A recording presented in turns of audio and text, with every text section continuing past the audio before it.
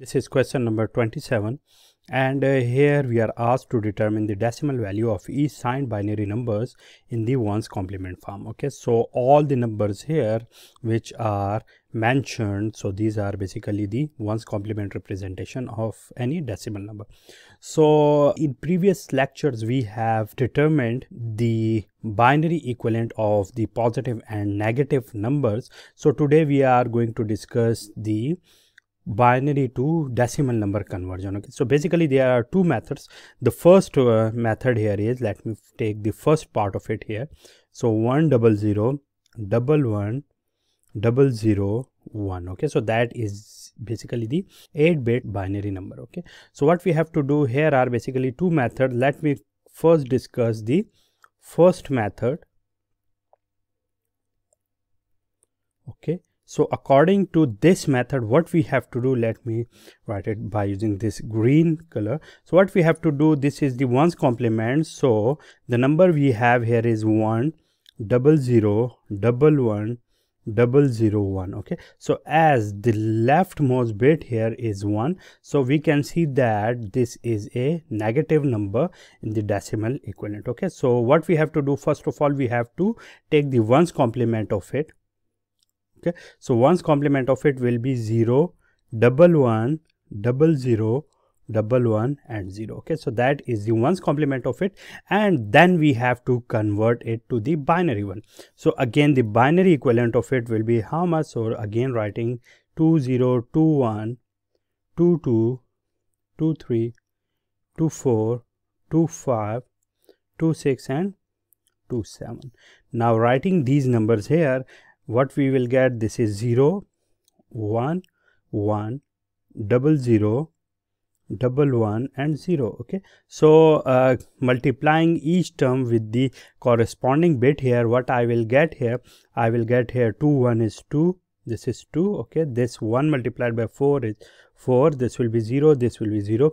This is how much? 2 raised to power 5 is 32. Okay, and this is what? This is 64. So now getting it, what I will get, 64 plus 32 is how much? 96.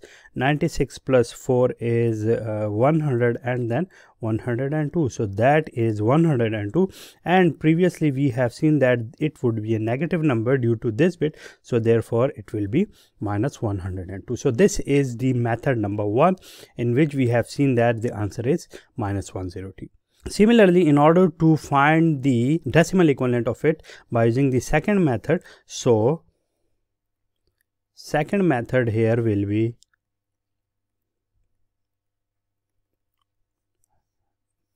here the second method will be, so let me first write here 20 21 22 23 24 25 26 and minus 27.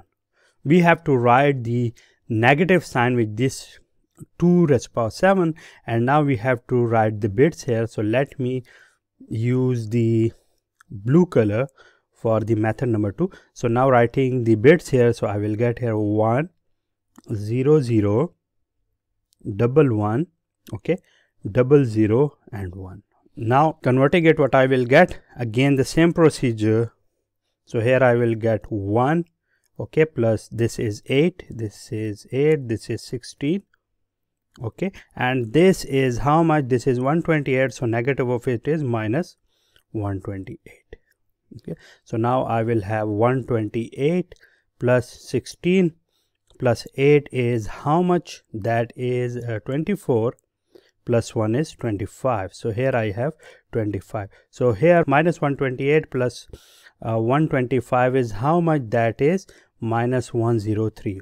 Okay, so at the end we will get, when 103 we have to add 1 with it, so I will get here minus 102. Okay, so this is from the method number 2, while this minus 102 is from method number 1.